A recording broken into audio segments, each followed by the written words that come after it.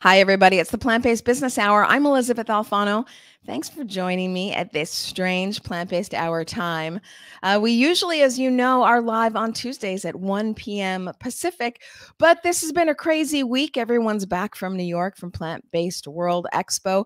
My next podcast is going to talk about the Plant-Based World Expo because I want to juxtapose it with next week's conference, which is the Good Food Institute conference. I'll be in San Francisco hosting a roundtable on that one, very much like I did for Plant-Based World Expo.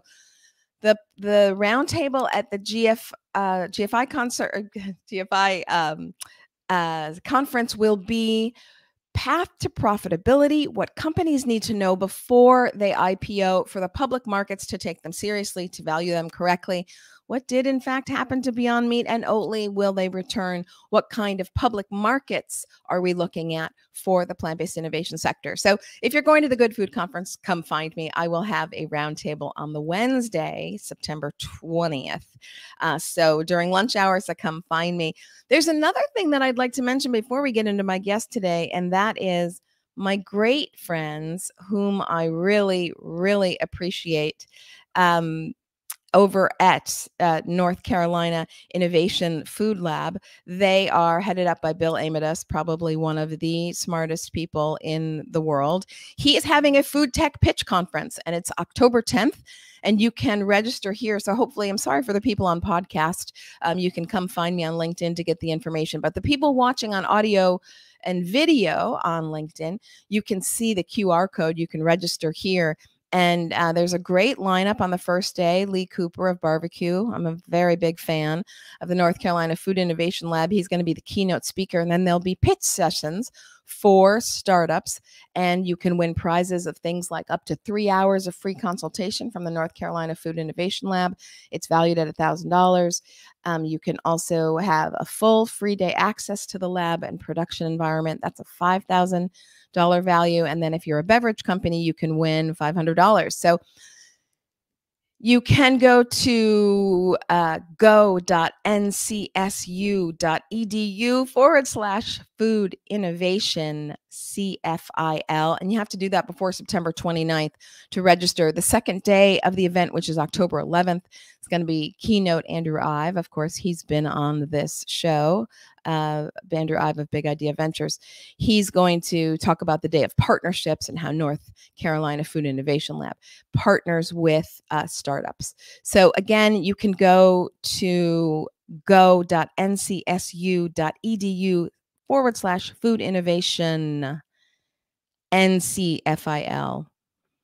Want to make sure I get that right. Go.ncsu.edu/food innovation NCFL, North Carolina Food Innovation Lab, NCFIL. Okay, everybody. So I wanted to make sure that you had that information. Now, as I get right to our guest today, so many of us talk about sustainability. Our sector has great sustainability numbers. I know from working at VegTech, we are constantly talking about how all of the companies in our ETF are not creating emissions. So we indeed avoid emissions, and therefore we're carbon neutral without buying credits. No need to make offsets if you're not making the emissions. So through emissions avoidance, it's a very powerful tool to have great sustainability numbers. Now, if you are working in, let's say, the LinkedIn cafeteria, then you get to turn in great sustainability numbers to your bosses, and your department is meeting the sustainability goals. So these kinds of things going through corporate and strategic partner minds about how to best get sustainability numbers. Many of them haven't even started on their 2030 goals. So what does it look like to be on your 2030 goal trajectory? I want to bring in my guest today, who is the Director of Innovation, Thierry Duvanel from Buhler Group, which they've long been on this podcast, although Thierry never has been, and talking about sustainability at Buhler and how they're really seeing the entire supply chain, scopes 1, 2, and 3, impacted by the supply chain partners like Buhler who are invested in helping to create plant-based proteins. Thierry, thanks for being on the Plant-Based Business Hour today. Good morning. Thank you for having me. So I think of Buhler really as a leader here. We know that the SEC, the Security and Exchange Commission, is about to come down in October with a decision to mandate scopes 1, 2, maybe even scope 3 emissions for every publicly traded company. Now, Buhler is not a publicly traded company, but you take your scopes 1, 2, and 3 very seriously. We're going to walk through what that kind of looks like for Buhler. But before we do that, do you have anything that you'd like to say about scopes 1, 2, and 3? I know one of the scopes is a little bit more important than the others. Indeed. So maybe just to put things in context, first I have to very briefly remind what Buhler is and what we do. So we are we're a company out of Switzerland, but we're global. And since 160 years, 163 actually, we manufacture and design food processing equipment for the industry for pretty much anything plant-based. And it's very trendy to say that, but we've been doing that for over a century. So we provide the equipment that is needed to transform and process all the cereals, the grains, pulses, legumes, but also maize, corn, depending where you are, you would call it differently, rice.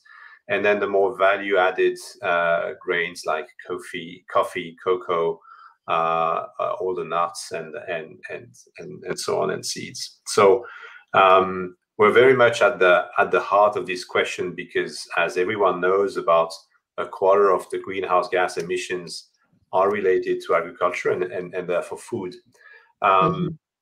We started back in 2016, actually, seriously, by stating publicly that we would take action to lower by 30% the use of energy, the emission of waste and water in the value chains of our customers. Quite honestly, we didn't know really what we were doing at the time. And you have to remind that it was before the greenhouse gas protocol was really widely known and understood, and anyone was actually speaking about scopes 1, 2, and 3. So this is how it started. And we've been then doing our homework, if I can say, and starting looking at this. For us, the rule of the game, as Buhler is scope 3 downstream. But I guess we'll talk about that in more detail. Yes, we will get to that in more detail. Let me ask you, before we dive into the specifics, what prompted Buhler in 2016, when there really was no pressure to do so, or if there was, it was mild pressure? What prompted Buhler to get out ahead of this? Well, it's I think it was known since before 2016 that the biggest contributor to greenhouse gas emissions is agriculture, as we said, and food, and we've been very, I have to say, successful in this business for years. Now, being successful is not necessarily the best place to be because you are always seen as the leader and the one on the forefront. So we have to also take actions and be the best demonstrator of what we can do in that space. So we've looked at the evolution that are coming in the food system in general, being less reliant on animal proteins, which speaks very much in favor of what we do, but also looking at the big promise of bioprocessing and precision fermentation. And so we believe that there's a strong need to revisit the way we produce food, and this has been driving very much our introspection, if I can say, also on that topic. I used to work for the Kellogg Company. I was brand manager for Special K and Frosted Mini Wheats. And we used to always say at Special K, because there's always some government regulation coming down on labeling or nutrition facts or what have you, we always used to say there's a lot of equity in being first, and that there was no point in dragging our heels and being last, because government was going to change whatever government wanted to change. And we either had the opportunity to take the equity to lead out in front on any new nutrition label or whatever it was at the time, or we would miss that opportunity. So I like to see Buhler out in front, and we're going to get into some of the details here of just how you've done it, because it is overwhelming in a way. And, you know, maybe it's easier. I'm not sure about this. I'd love your perspective before we get into the deck. Maybe it's easier for a startup because they don't have to retrofit. They can just start from a clean slate and do the right thing. Would you say that to the entrepreneurs listening today? Oh, absolutely. And I'll get back to that in more details, maybe after we have detailed a little bit the context. But Buhler is very engaged in a startup accelerator called Mass Challenge. Full disclosure, I used to run Mass Challenge in Europe, so it's close to my heart. But this year we have actually introduced a model that can be used by any startup taking part in the Mass Challenge program to actually have a much better quantification and understanding of their carbon footprint, or CO2e equivalent, as we say. I'd be happy to give more details on that, but you can go online and find it. Okay, so it is open to the public, not just... It is open to the public, but it's also a strong incentive for startups to pay attention to what Mass Challenge is doing. A little bit of advertisement here, because we've been positioning the startup acceleration program very strongly on food systems and food tech. But then we needed to have a tool in order to make sure that we would support and engage with really the front runners, the one who have something special. And the only way to do that is really to quantify and understand what they do. So we've run such models on any plant-based meat, plant-based dairy, fermentation, cultivation, etc. And it's quite effective to understand from the very first day, as you say, as a startup, where your path leads to. So quite interesting. Well, I look forward to seeing some numbers and then circling back on that, because probably the question in everyone's mind is, but how do I afford it? Particularly in this venture capital lacking situation that we're in right now. Let me give us some room here and some space. Okay, I am capable of going through the slides for you, but I'm basically going to let Thierry take it away and tell us about Buhler's sustainability models and trajectory and successful results. Thank you. So you're in charge. Oh, yes, I'm in the wrong. So sorry, everyone. I am the I'm the backstage tech person as well as the front page host. So sorry, everybody, but here we are in the beginning of the sustainability at Buhler presentation. You have all the jobs. Okay. I already introduced Buhler briefly. So something I didn't mention is that although we talk about plant-based food here, but about 20% of our activity is in non-food. It's around materials transformation for the mobility and automotive sector, which is quite interesting because from a sustainability perspective, we address two big issues, which are what we eat and how we move around. But I will focus more on the food side. So I guess we can jump maybe to the next slide. This is summarizing a little bit how we undertake these projects at Buhler. We've decided, and that's also probably a luxury of not being listed. As you said, we are not a public company. We are 100% owned by the 5th generation of the family Buhler. But we undertake every project, any new innovation, under the light of 3 guiding principles. Yes, we have the economy. Of course, we need to make sure that the company grows and have, let's say, a sustainable, profitable future. So this is certainly one guiding principle. But we have added very actively since the probably last 6 to 7 years, 2 other dimensions, which are on one side nature, which speaks very much into sustainability, but not only, and humanity.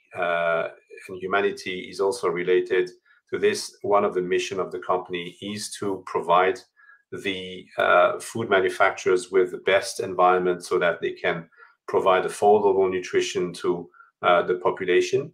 And with this comes education, job creation, and also diversity and inclusion.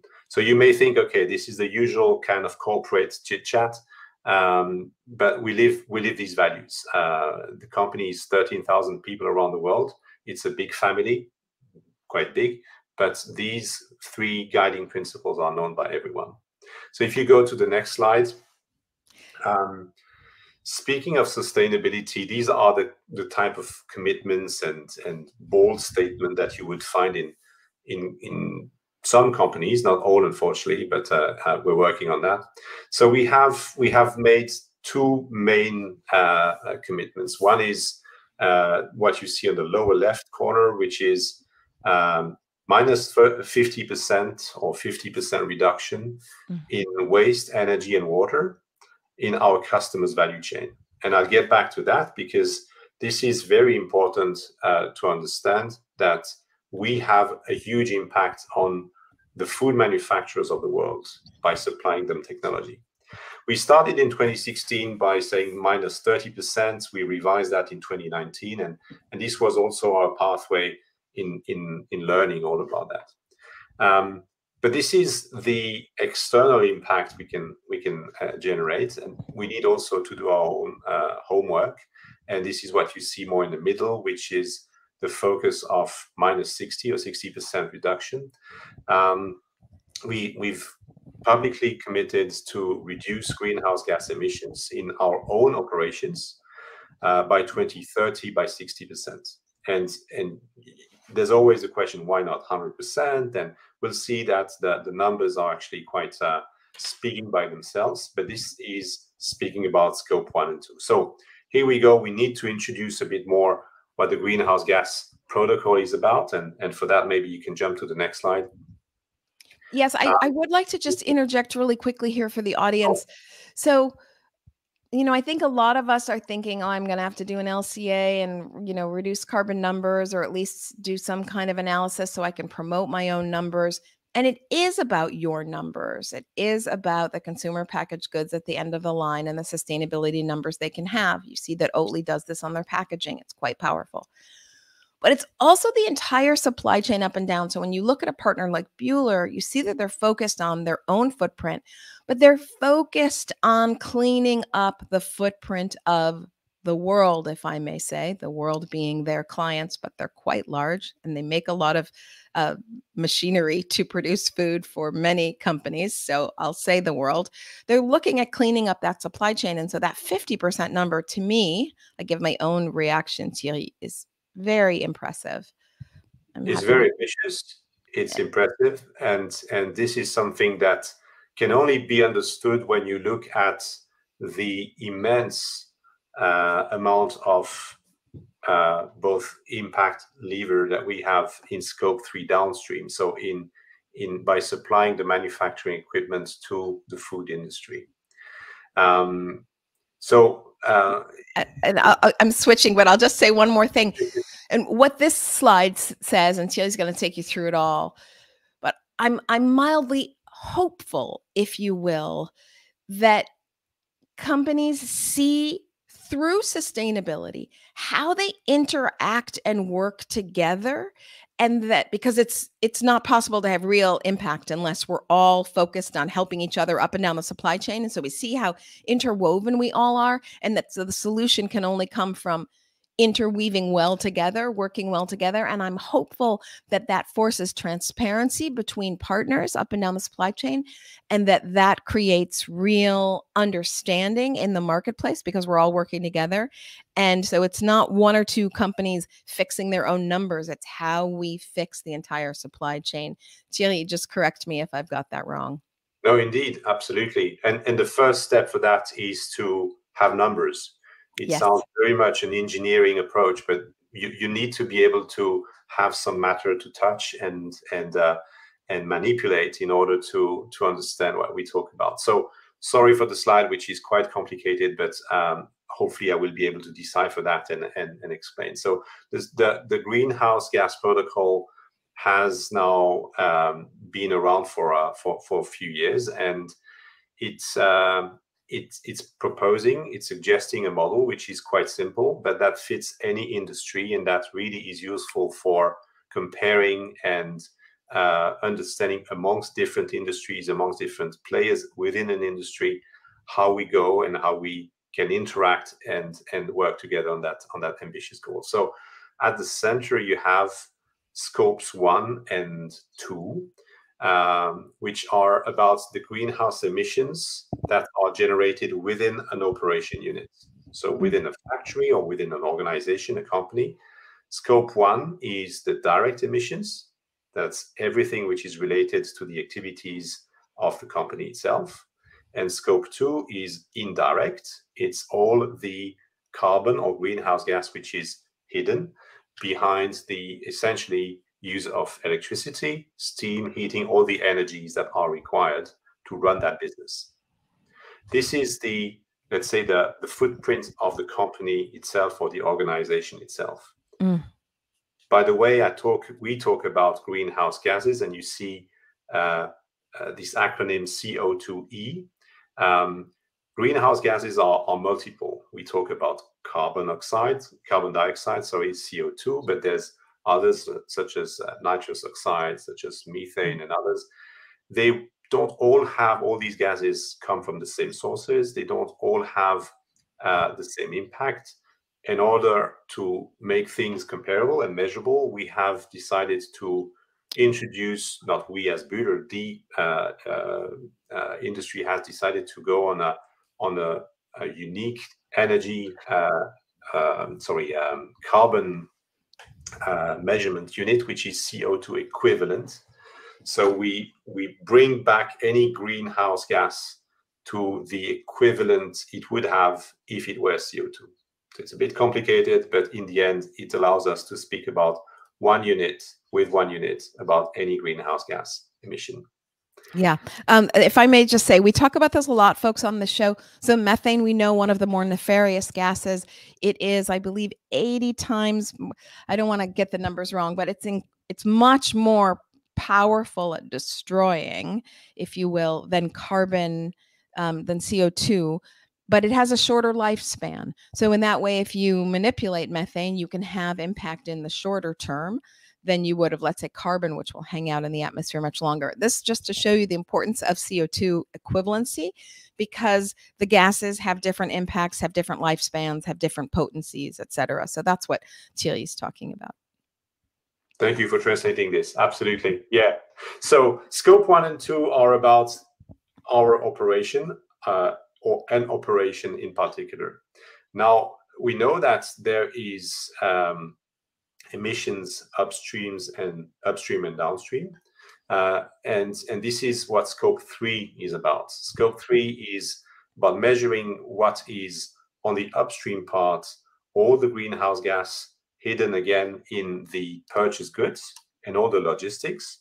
So think of all the raw materials that, whatever the industry is about, all the raw materials, all the inputs that are needed in order to provide either a service or a product.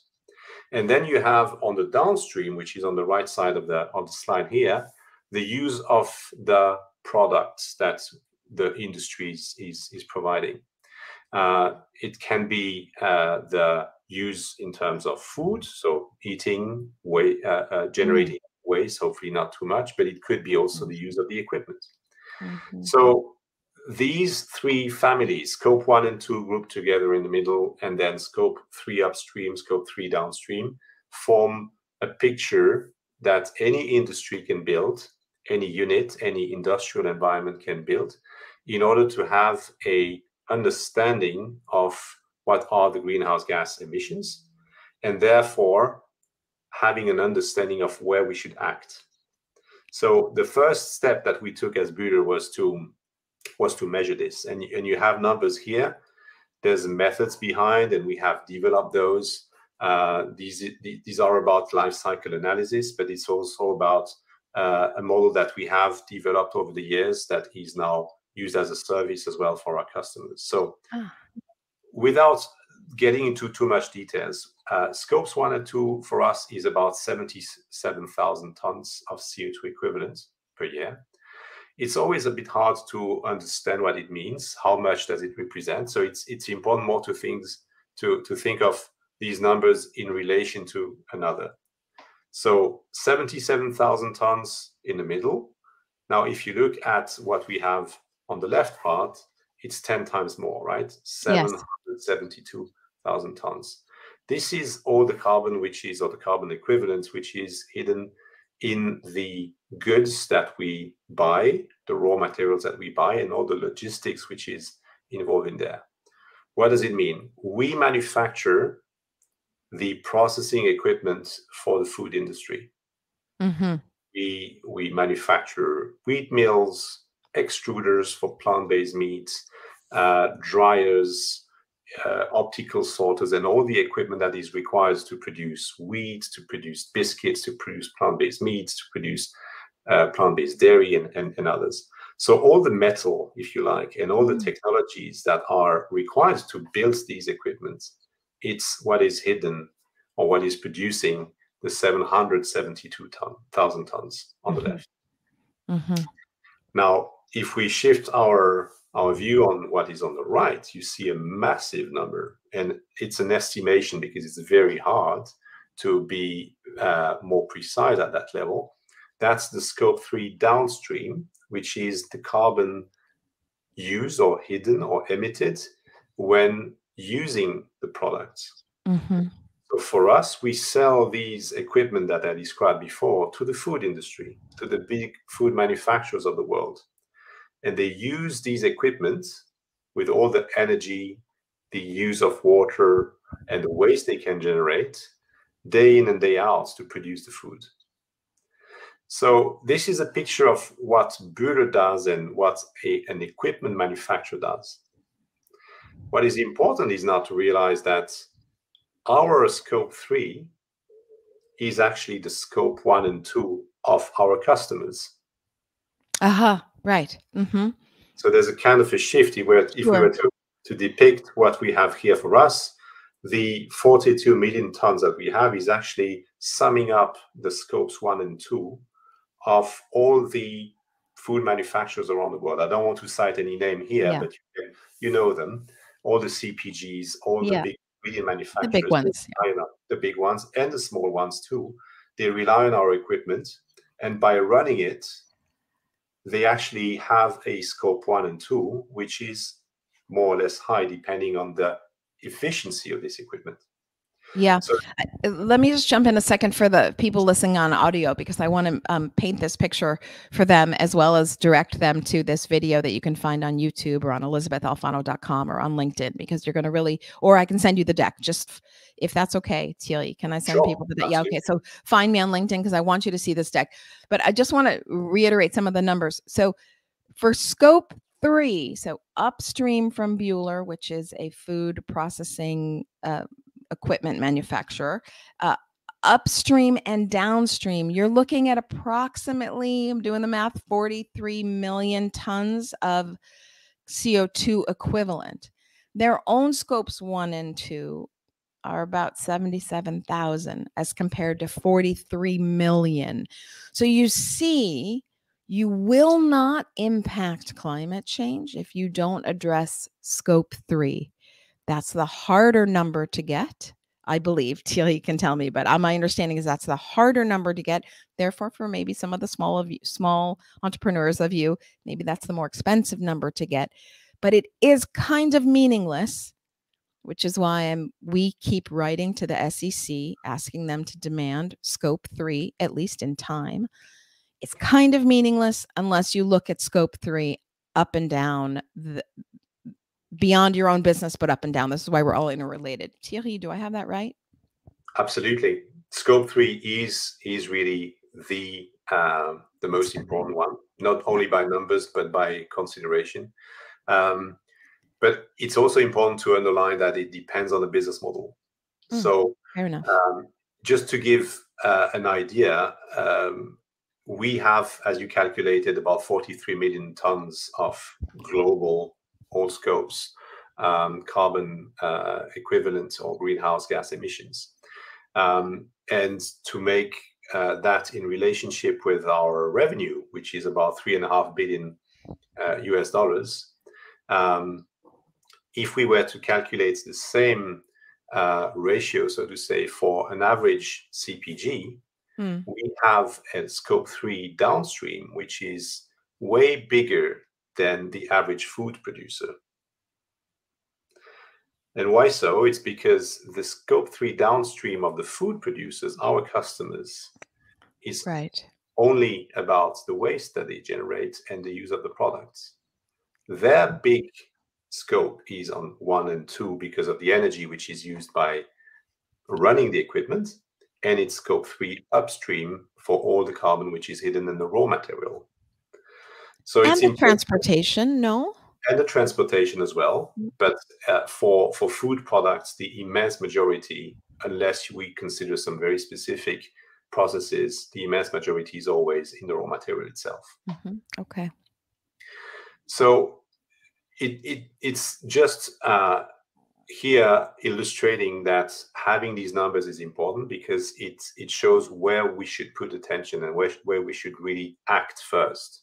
So for us, I mean, when if you are a little bit in engineering or just doing a little bit of math, when you see 77,000, 770,000, and 42 million. Oh my gosh.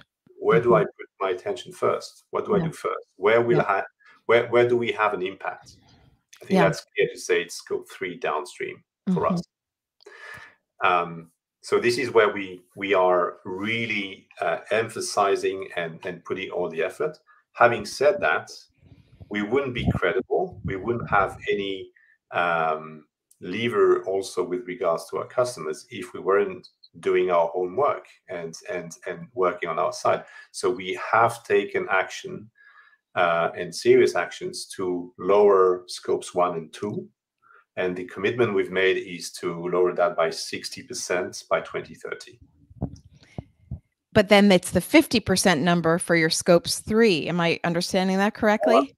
The 50% for scope 3 is the important one. And this is where we have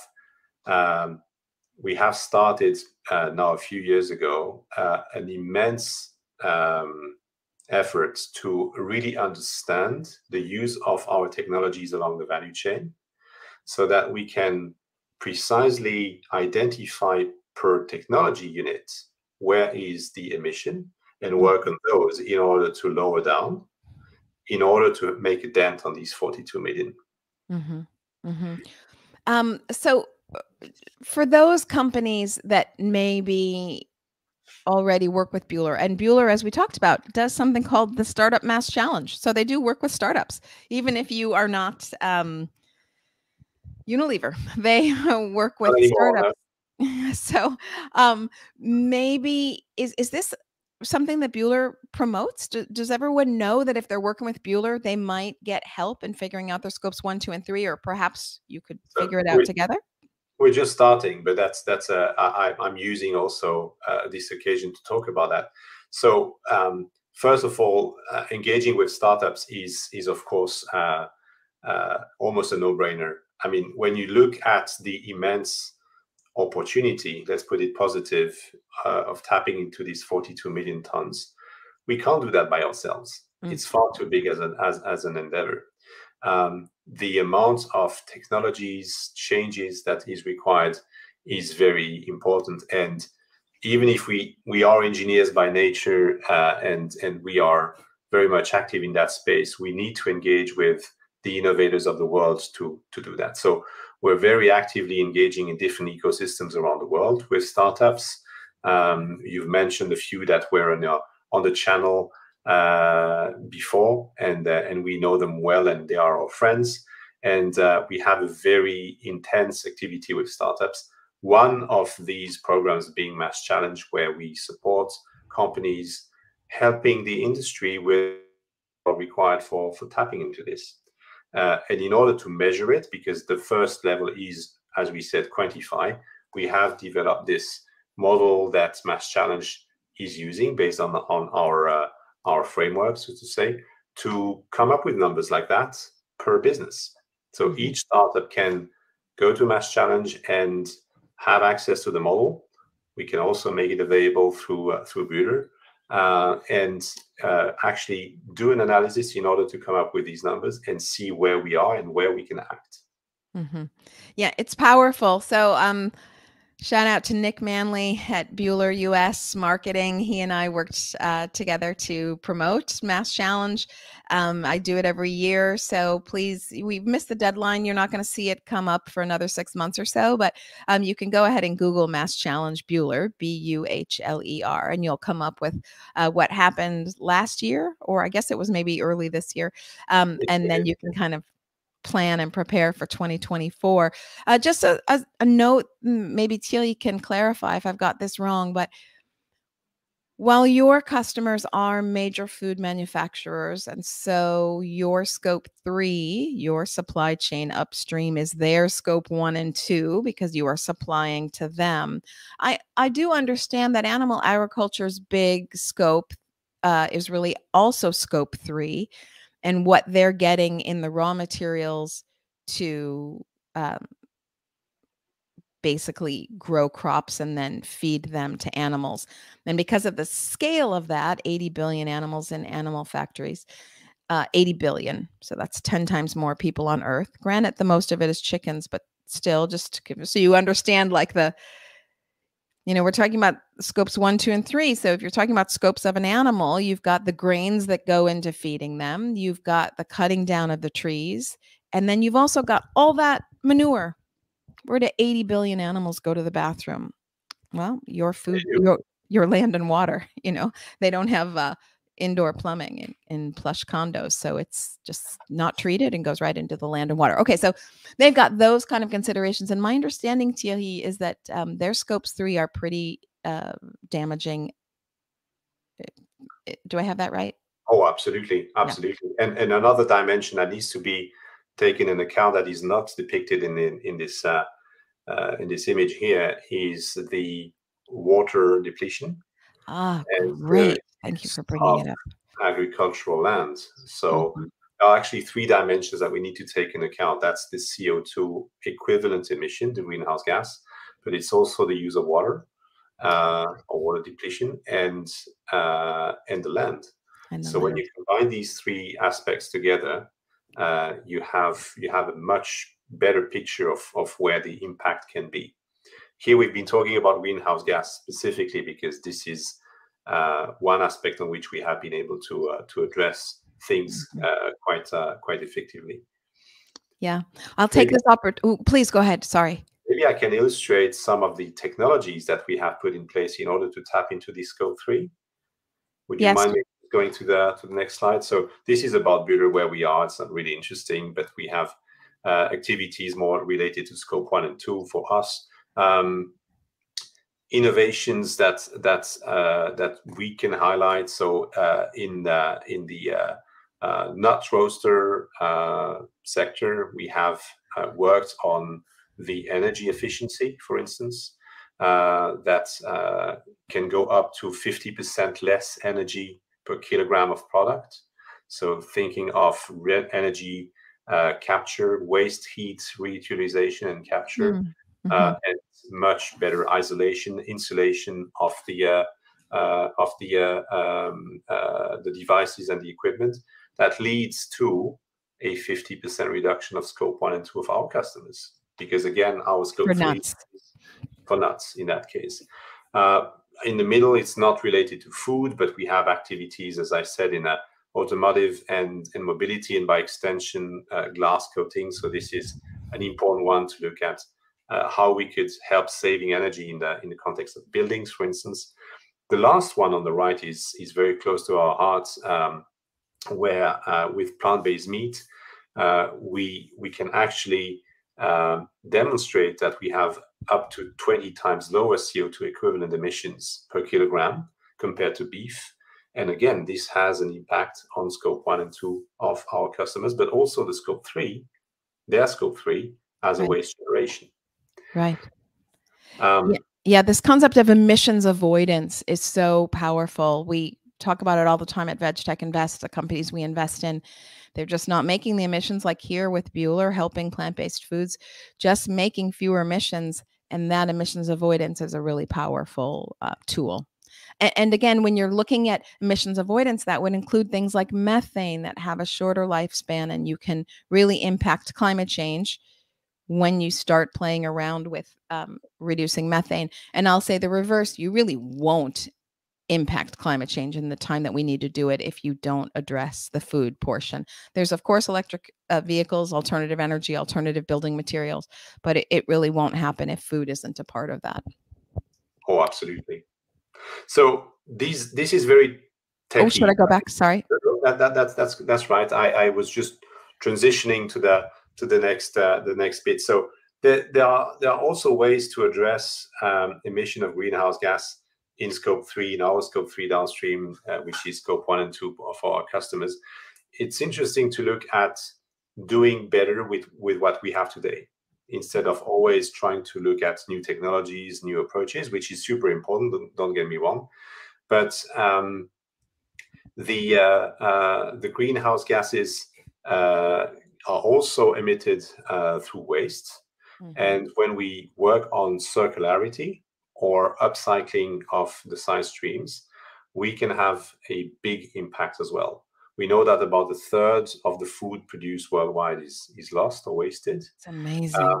And every year we generate more than 1 billion tons of side streams. I mean, by side streams, everything that is left behind when processing food, thanks to or due to the processes that we have developed. And that is most of the time used as feed, for instance, which promotes, by the way, again, the use of animal proteins in our diets, which is exactly the opposite what we want to do. And that has the side stream most of the time a high value still, intrinsically.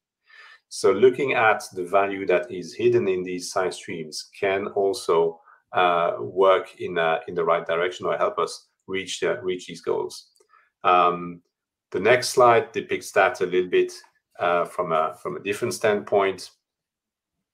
And that's the usual illustration of circular economy, using organic materials as a way to feed some of the processes and getting to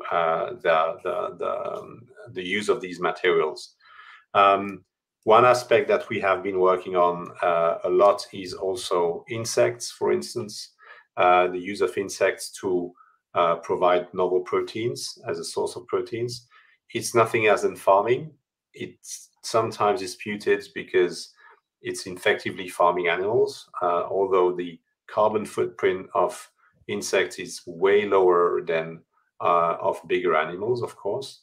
And it's also a solution that can be used as a temporary one or transition towards a more sustainable feed solution for cattle and animals, because we will not get rid of them overnight, unfortunately. And we need to find solutions in order to prepare the future in that direction too.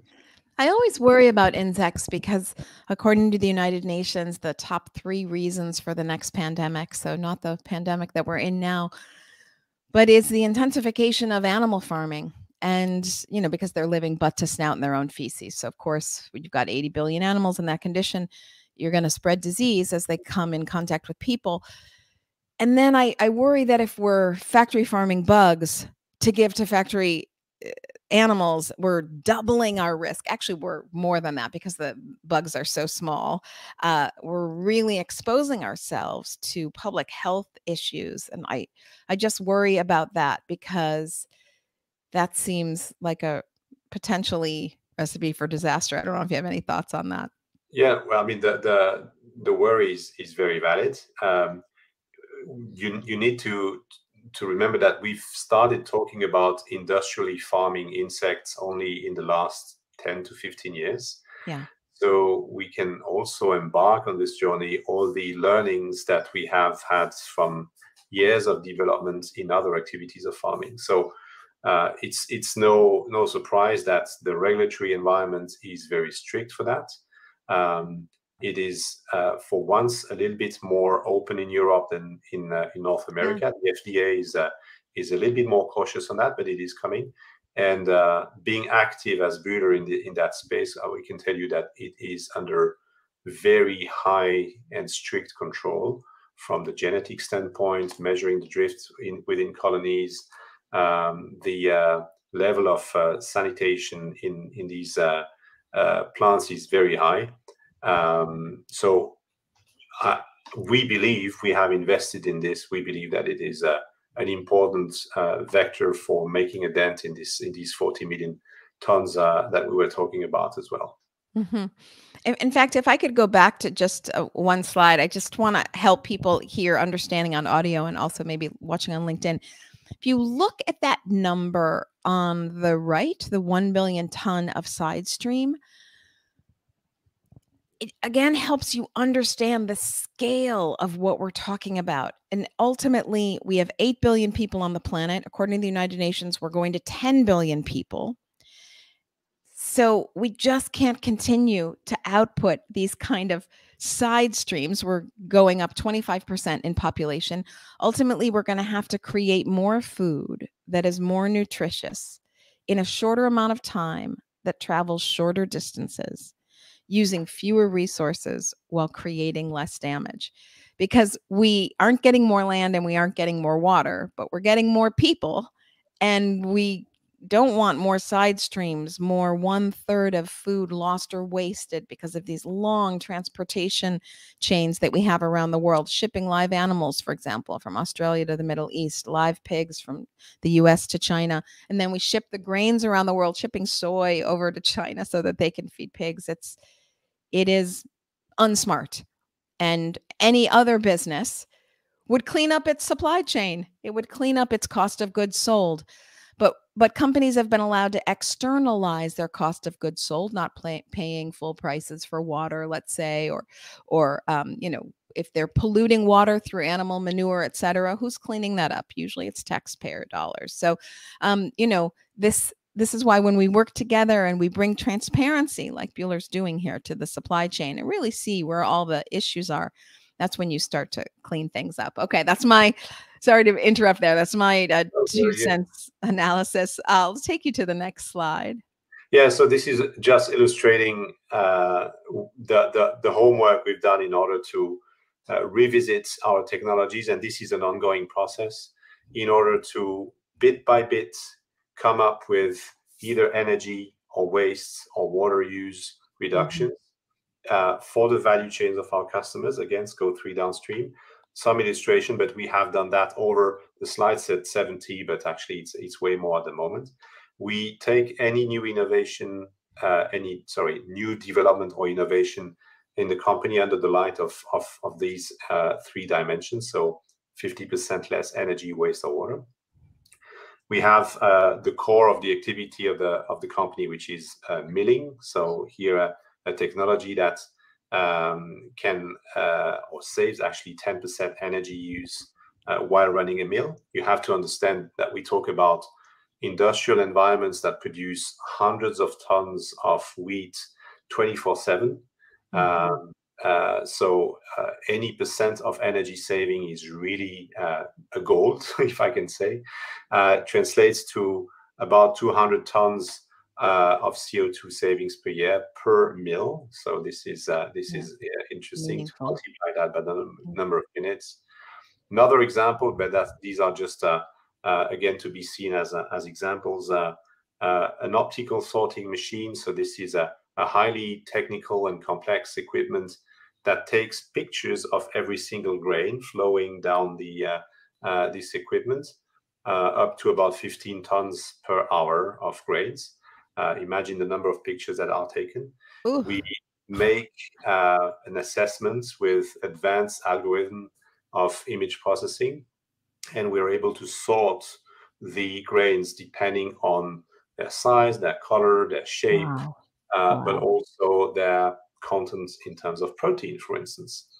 So this is a fantastic tool in order to avoid waste, for instance, when producing. And typically for a use in the context of processing of grains, we can, with the use of those technologies, divide by half the waste which is generated in a factory. Wow. So in a lot of tons per year of CO2 savings. That is so impressive. And when I hear that a machine can take, did you say 15 tons? 15 pictures tons. Of 15 tons of grains an hour? Yeah, 15 tons an hour of grain. I let you do the math, but it's a lot of billions of grains. Okay. We take pictures of those grains. It's a bit of a boring job for these cameras, but that's what they do. And we sort these grains according to different attributes that we can derive from these pictures. Okay, so what this tells me is that humanity is smart enough to figure out cleaning up the supply chain. Because if we can take pictures of 15 billion grains an hour to figure out each grain's weight, size, protein level, then, you know, we can figure out the supply chain issues. Little note here for those on audio, nice picture of the UN sustainability goals in the bottom right-hand corner of this, just showing how much food, primarily food, but also Buhler works in other areas, but food and materials, let's say, impacting the United Nations development goals. Of course, we've got life on land, life on water, famine,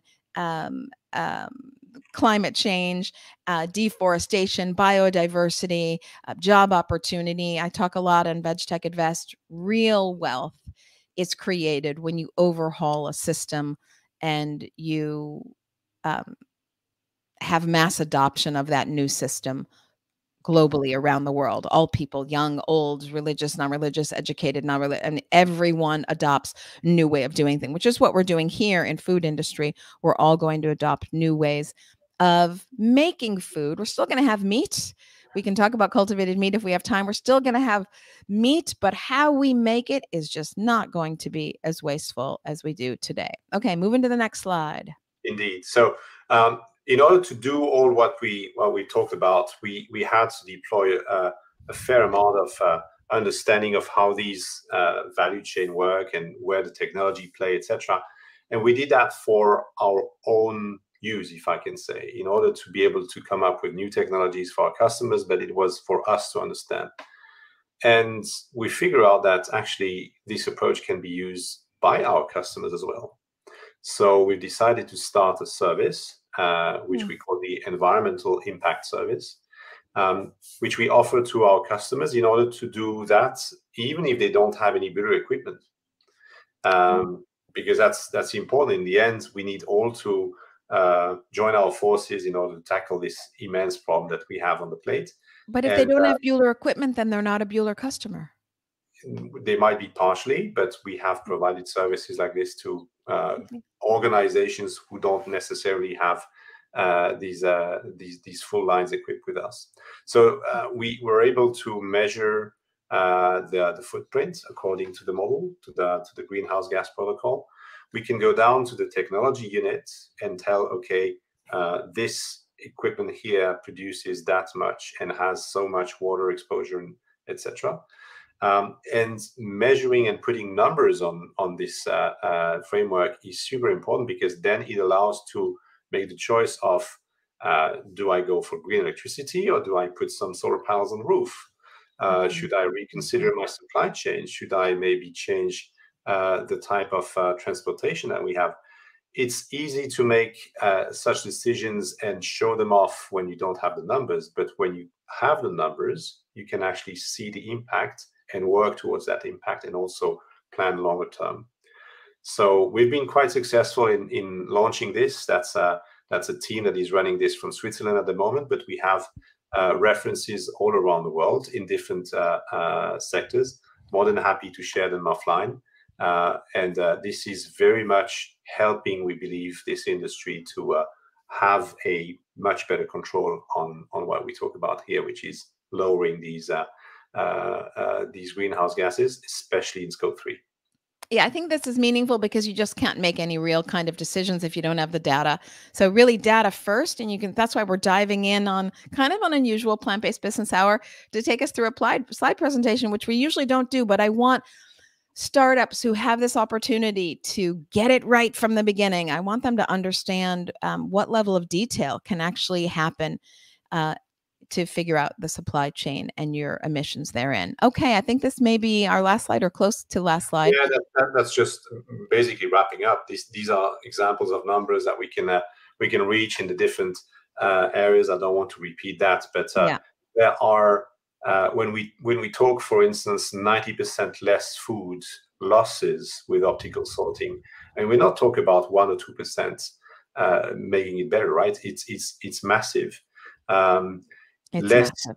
gas used, and in particular noxious gases emitted in specific ovens, energy used in roasting, and so on and so forth. So we cover pretty much any plant-based value chain, and we have really now opportunities to know how and where to make them better and more efficient. So these numbers are just illustration. More than happy to take in more details offline again. Yeah, it's really great. I want to really thank you for doing this, and I'll quickly just show the first slide that I wanted to mention something that I didn't know if I could interrupt you, but really I think the most dynamic conversations are when we go back and forth. So I did ask you to unceremoniously, let's say, go through the deck, but I wanted to be there kind of having a conversation back and forth.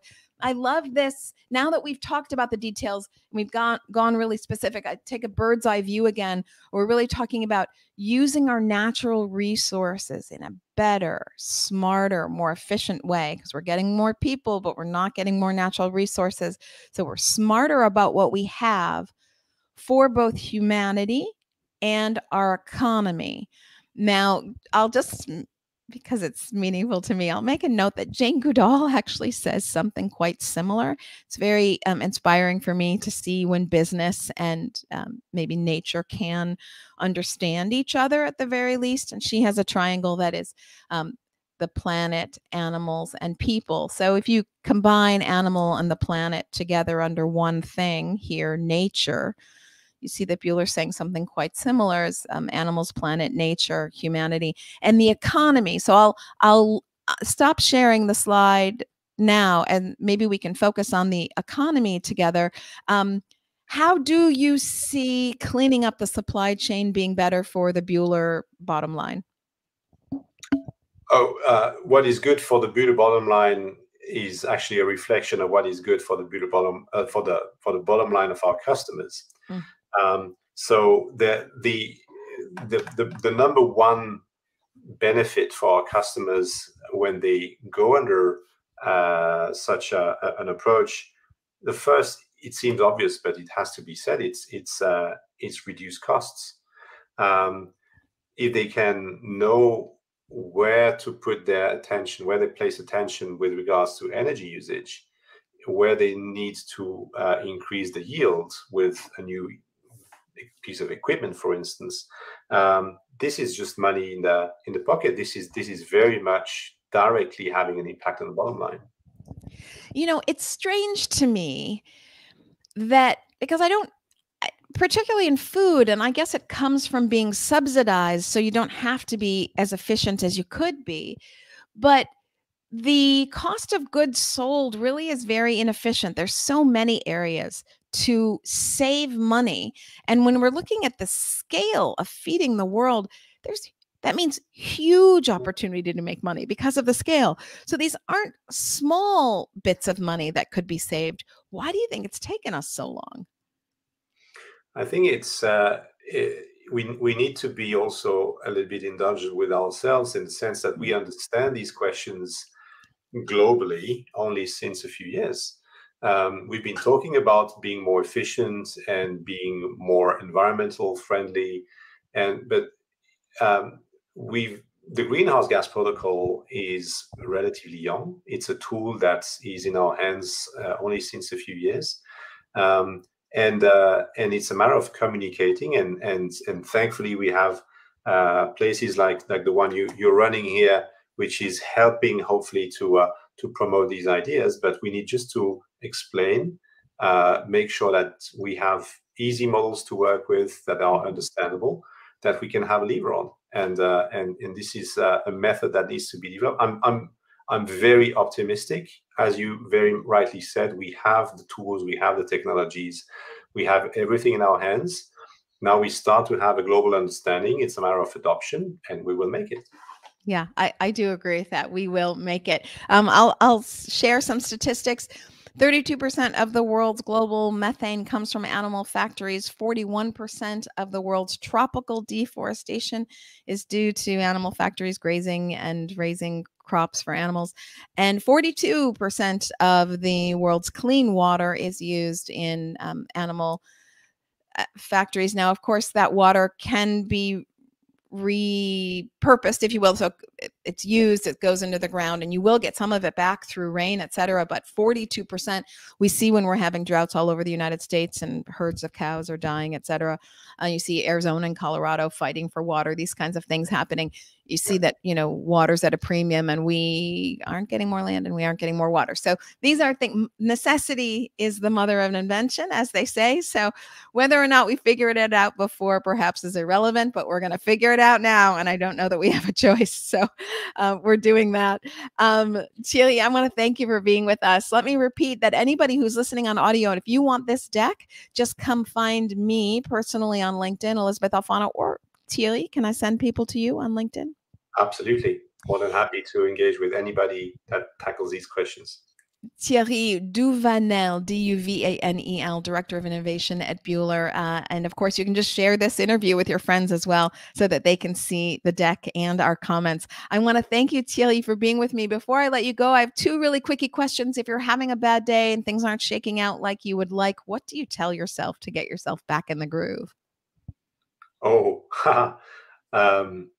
I think of my children. I think that we need to leave them a world in the shape where they have hope for the future, where they can actually live together with the 10 billion people that they will be living in the world, and we need to work on that. I'm sure we will, and this is just giving me a little bit of a kick to move forward. That's real inspiration for sure. Okay, same day, things aren't going your way, so you're super busy, you're running around, and you don't have time for lunch. What is your favorite plant-based snack? Oh, usually the veggies or anything that we have cooked the day before, and I use as a quick lunch. But I follow the very old tradition of eating an apple a day keeps the doctor away. That's my recipe. Well, good for you. I love that. Apples and peanut butter, by the way, one of my very favorite snacks ever. And I go chunky peanut butter, everybody. Ooh, chunky peanut butter. Thierry Duvanel, Director of Innovation at Buhler, I want to thank you for being so patient with me. We had to switch some times around. This week has gotten crazy, but your knowledge drop that we do today on the Plant-Based Business Hour is really the reason that I do this show. I'm hoping to help entrepreneurs so that they can realize it can be tackled. It isn't overwhelming. You can dive deep in the numbers. And if you don't feel that you can do it yourself, reach out to Thierry, and who knows, be part of the Mass Challenge, and maybe there's things you can learn there, and hopefully you're starting to learn here with the Plant-Based Business Hour. So Thierry, again, thank you. You stay put. Please don't go away. Everybody else on Facebook, LinkedIn, Twitter, and YouTube, I will indeed see you next week on Tuesday from the Good Food Conference. See everybody then. Bye, folks.